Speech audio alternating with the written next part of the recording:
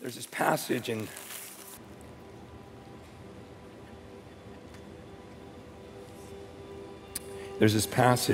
Hebrews. Does this look weird? Well, so does this. When people come in and this is the only time they eat. Okay, this looks weird. I should not be drinking out of a baby bottle, right? That's the same thing Paul says in Hebrews. He says, the writer of Hebrews, which I think is Paul, for though by this time you ought to be teachers, you need someone to teach you the basic principles of the oracles of God. You need milk, not solid food. For everyone who lives on milk is unskilled in a word of righteousness since he's a child.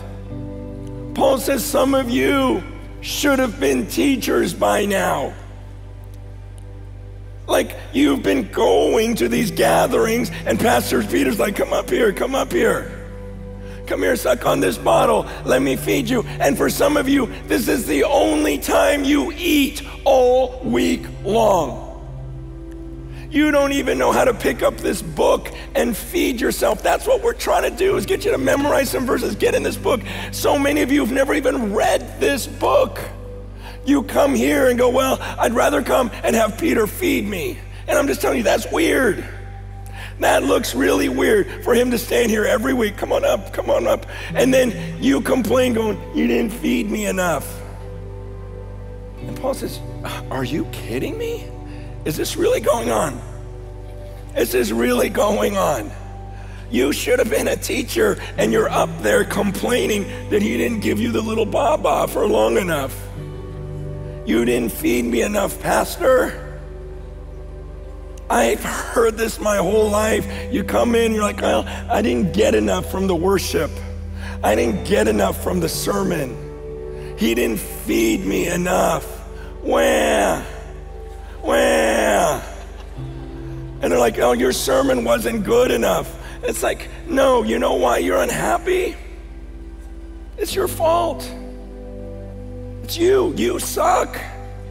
You do. You come and you suck out of this bottle every week, and you suck all the life out of me, and it's still not enough, and you start sucking from everyone else. Have you ever considered the reason why you're not happy is because you suck?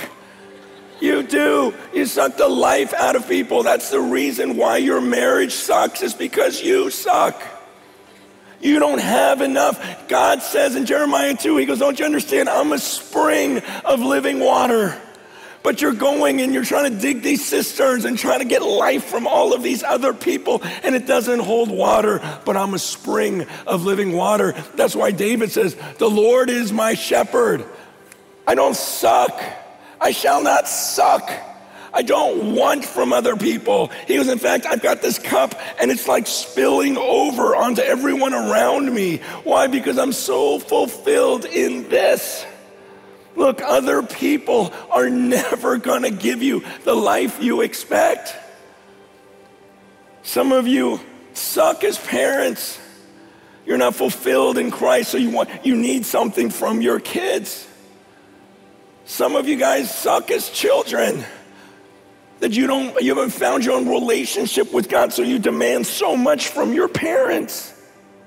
And so what happens when we are empty people?